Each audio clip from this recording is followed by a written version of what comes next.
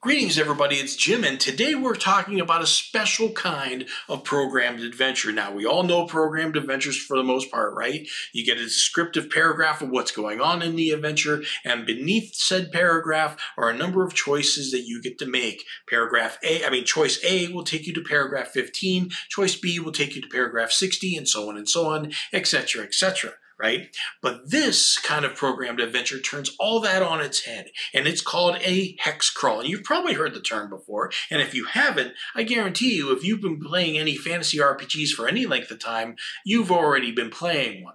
Most likely on a console if you don't know what one is, okay? On a PC or something like that. But what a hex crawl is you use a map like this that you're seeing on the right, and you go from point A, and you're trying to reach point B or find some kind of objective while you're traveling around the map. It's just RPG playing 101. The only difference is with a hex crawl is definitely suited for solitaire play, but also for multiplayer play as well. It can be used as a regular campaign. All right, and this module that I'm going to be showing you here, this adventure, definitely suits all of that. So today, I'm going to be talking to you about why you should be using Master of Amulets from Metagaming.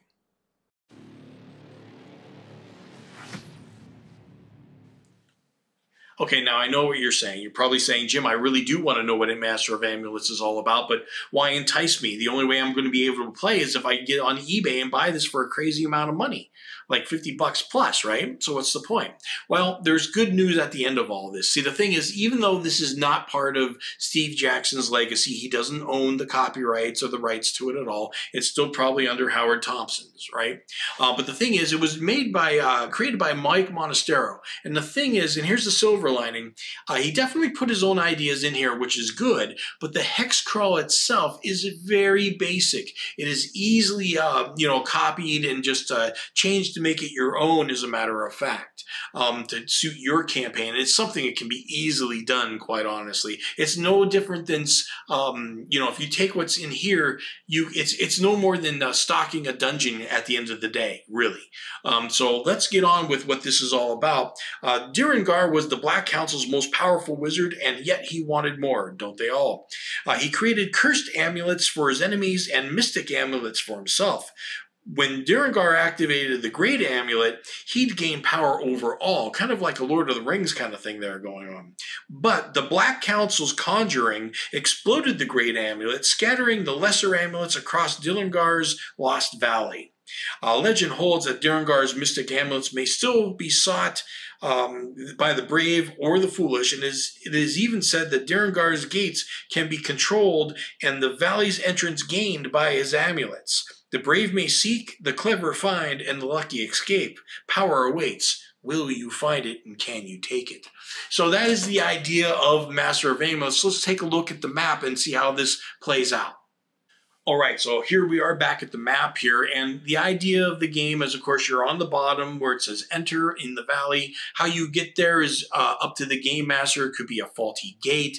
You could have touched the Lochnar. Who the hell knows? But bottom line is you are in this area, and you can't get out until you find the return amulet, and there's only one of them out of the 24, and make your way to the exit up top. Okay, now of course the X's are on the map where all the amulets are, and they're scattered around, and it's different every time. They do reset, so these amulets never leave the valley. Every time somebody new comes in, they all scatter around again. Okay, of course that makes it for replayability, and it's an interesting story nonetheless. But it also adds the luck factor in there, because sometimes you can get better amulets than others, because some of them are cursed and some aren't. But one thing of note, what I like about this game is it definitely rewards movement allowance, okay? So your lighter characters, because here's what happens. Every day that you move, and on average, you get about, you get your movement allowance on the board. But of course, anything like a forest is going to take up 2 points. Some hills will take up 2, mountains 3, etc., etc.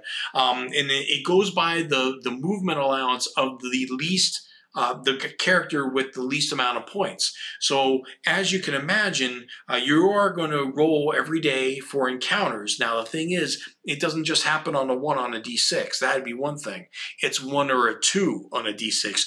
33% of the time, every day, you are encountering something. Okay, that is a big deal. So now it really makes movement all that much more important. So if you can actually have one character that might be only going 6, might be wearing plate or chainmail, now you're tempted to say, why don't you wear leather and just give us those extra 2 points of movement so we can get around the map just that much quicker. Okay, because one of the things that is true, you cannot cross the river unless it's at a bridge, unless you have an amulet that allows you to fly. Okay, maybe a little bit of a spoiler there, but it's just the only way. So as you can see, there's only one way that you can get off up on the river is up the top, and then you got to kind of wiggle down to the other bridge that's on the other side. So it's really, you're really moving from left up and down, left to right. But the longer you stay there, again, 33% every day that you're going to encounter something. Not that you have to always fight, but chances are you're going to. And in this game, there is no cities. You cannot find healing potions very easily. It is pretty rough. So you're going to want to get out as quickly as possible. So you have to actually judge whether you want more armor because you are going to fight a lot, or you're not going to want a lot of armor so you cannot roll as many encounters. So it's pretty interesting on that note. Okay, so since the game's called Master of Amulets, let's figure out what the amulets are all about, right? As I said, there's 24 amulets, and there's 18 of them that are regular amulets, lettered A through R, and they are both blessed and cursed. And then there are 6 special amulets labeled X1 through X6. Now, why they say X1 through X6, not just 1 to 6, I can't say I know. But that's what they did. And there's 2 counters for X1 through X6. One of them goes on the map, jumbled with everyone else. You don't know where they are. And then just for to be placed on the side. So there's X1 through X6 on the side. And what that's for is because there's 6 other counters that say the powers of those amulets, and they're mixed up, and those powers are placed underneath those nomenclatures for those amulets, right? So that's different every game. Because the thing is, unlike the regular amulets where you, as soon as you find one, you know what they do, the X amulets, you actually have to roll against 4 IQ, 4 dice against IQ to be able to figure out what they are. And if you don't, well, there's only 2 things to do. One is to find another regular amulet that will decipher one of those amulets, or test your luck, get to the exit and say, I hope this is the return amulet, because one of those 6 are the return amulet. And if you do, you're out. And if not, it kind of explodes and does 1 dice damage to everybody.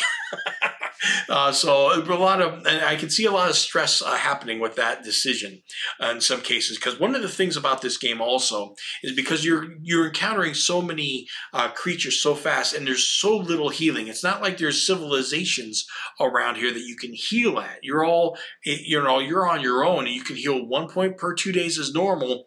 But if you're sitting around, I don't know. The way I read it is you still have to roll for encounters every day. It didn't say that, if you stayed in one spot, you could just stay there. That would make sense. You could just heal up with no problem. So yeah, you're rolling every day still. And with 33% chance of an encounter, it's not really worth the while to try to heal. You're going to lose more points than you would ever encounter unless you got really, really lucky. So where the return amulet is when there's 1 of 24 scattered about the place is really going to dictate how well your adventure is going to go. Now the thing is, with the map, one other point about the map is there is only one real path if you don't find another amulet that helps you move around the place a little bit. Okay, and there are amulets that let you do that. But without finding those, if you don't get lucky enough to find them, the only way to cross the rivers or by the bridges is, as you can see on the upper left, the first river, you have to go all the way up there to cross. Then the second one, there's no other bridge until you go all the way to the right. So you're taking this really long way to get there. And if you are really unlucky and along the way you don't find your return amulet, that means you're backtracking. It can be a real doozy. Now, hopefully you found some other amulets that might make moving over those rivers a little, and anywhere else for that matter, a little bit easier. But, at the same time, you can probably get hosed real bad with some configurations. I mean, obviously, I think there's an optimal path to go every single time, but that path would change depending on the amulets that you get. Now, I know I talked a lot of doom and gloom with the 33% encounter rate, but the truth is it's not always that bad because you do get a chance to negotiate with everybody beforehand. Now, everybody has a negotiation value. All the creatures do. Whether it's a 6, meaning it's like an animal that you can't parlay with really, or a 1, which is like a group of fighters who don't want to be there in the first place, right? They'll be a little bit easier to deal with. But what you do is you roll 2d6, and then you cross-reference with the negotiation value, and then you get a result. And of course, they're all over the place here. They're not clumped up. So I guess I've seen that in Ragnarok. Normally, I would think these would be clumped up with the most common results, like 6 through 8 or something like that, all in one. And then the outliers would be at the ends, which they kind of still are. But I think that I've seen this in SPI's Ragnarok. When they're spread out like all this, they're actually trying to go for a certain percentage every time. So it's pretty interesting. But anyway, an N stands for neutral, no big deal. You just fight as normal. S stands for stop. You catch them flat-footed and you get a free turn and a free attack. They don't do anything for a turn. F stands for flee. They run away, which is great. And then R stands for rage. It's the worst one. You don't want that one at all. They get a plus, I think they get I know they get a +2 damage, but I think they get a +1 attack as well. +1 DX for the entire battle, and that can be some bad news. So you really do want to watch it. Animals 5 or 6, you really don't want to worry about. You're just gonna get them pissed off. Is all you're gonna do. So generally, save that for the fighters and wizards that definitely abound in this valley. One thing that I appreciate about the fantasy trip is the idea that they use the melee and wizard maps pretty exclusively. Okay, as much as they could. They didn't try to make some wild configuration of a room and stuff. It's not like nowadays where we have those great mega hexes that we can just go ahead and fit together in all kinds of configurations. Before, the only way you could do that is if you made them on your own, or you got the advanced melee or advanced wizard classic, which had them that you could photocopy and cut out. That would take a lot of work. Not everybody was going to have that or the technology available at the time to actually do that easily. So this was definitely the way to go. So in this, this is an option. I just played off the regular melee, but you could definitely play this where if you're in a certain biome, you would actually set these situations up. And there's a few of them. There's like 4 different types, and I thought that was pretty cool. So another thing about Master of Amulets that I thought was pretty cool, and I wouldn't necessarily like this in any other setting maybe, but it scales to the number of adventurers in the party. So in other words, you start with 5 adventurers, and then you roll up an encounter for fighters. Well, you're going to encounter 5 fighters. If 3 of your characters get killed off and you only got 2 left, and you roll up fighters again, you're only going to fight 2 fighters. So the good thing is that makes it so you can actually try to still finish the game and make it, while as opposed to something like Death Test, where if you lose 2 fighters, unless some kind of small miracle happens and luck goes your way, you're pretty much toast, right? But another thing about that I thought was pretty cool is that made it so maybe you can do the whole horror movie campaign, right? You might start with 10 characters even. Make them all 32 points, and you're just trying to get out alive. You know some of them are going to die, but at the same time, now you can almost go through the entire island, and then you have a really great story of the 2 survivors that actually made it. So I actually see, this whole point of this adventure is to make a story of who actually makes it out the valley alive. Now, mind you, the story of the valley, like I said, it resets itself all the time. People find themselves in there. It's just a big legend of the guy. But you could just make it a one-off, or you can actually have people want to try to find their way back. All kinds of reasons. I really like that about this adventure. Now, I had a really good week of Fantasy Trip this week, actually. I mean, I started the week off with teaching some new people how to play, and they played board games, but they aren't like aficionados, so you could see the wheels turning in their mind, as opposed to teaching some advanced gamers, It's totally different, and you could just see the light bulbs going on, while it might be old hat for some other veteran gamers, so that was cool. But I also got to play 2 of Master of Amulets, and 2 games of Orb Quest, which is going to be my next video. I had a lot of fun with that too. But definitely what helped me was just having it on, an undisturbed place where I could play, have it set up. I try to, my goal is always, once I play and I feel like I want to take a break, because some of these battles can, as you know, in the fantasy trip can be very involved. What I do is I just keep on rolling until I get to a fight, and then I leave it on that cliffhanger. I set up the fight. I say it's ready to go whenever I'm ready. And then when I know I got an hour or so, I can go back and play a game. And that's really nice. It's motivating. But luckily, I just, I had the weekend, so I didn't have to stop. But I did that with Car Wars. My video about Car Wars, that was 60 turns. I just did like 2 turns at a time. Every so often, I go back to work, take a break, do 2 more turns, go back to work. It was kind of nice. So if you have any way to make that happen in your life, I highly recommend it. But that's the video for Master of Amulets. Orb Quest is next, and I'll see you next video.